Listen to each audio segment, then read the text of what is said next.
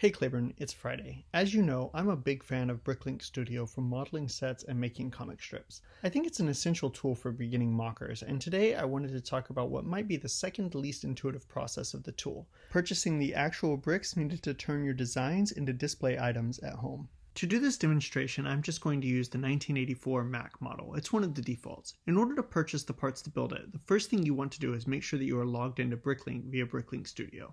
Once you're logged in, you can click the shopping cart and you're taken to a screen on Bricklink, the site, to create a new wanted item list. At this page, just click Proceed and Verify Items because no one loves reading XML, not even computers. Here, you'll see all the parts that were a part of the model. You can change conditions, set max pricing, and a bunch of other stuff here, but I don't recommend it because it's easier on the next screen. Instead, just scroll all the way to the bottom and click Add to Wanted List, then View List on the next screen. And this is the screen where I would edit for quality, price, and other things. But this list is longer than 25 items, so if you want to change a setting for every piece on the list, then you want to change the number of items per page to 100 or some number that will list all of the items.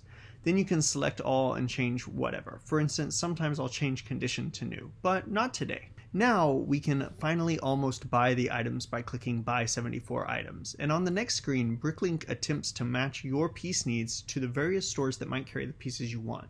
You can see my recommended settings here. If it's your first time doing it, the lots below wanted quantity check might not be checked, but I recommend it. From here, you can click Auto Select and get recommended stores to buy from based on the pieces that you need. The next screen asks if you want to include stores where your shopping cart will be below their minimum buy, but I never check this box. You'll get recommended some number of stores to buy from to get all your pieces, and you can see here that the Mac model is going to cost me $21, not including tax and shipping.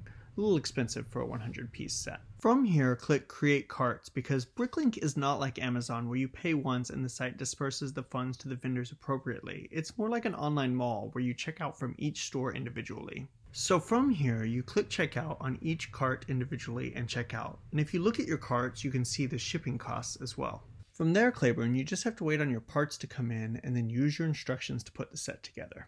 I'll see you on Tuesday.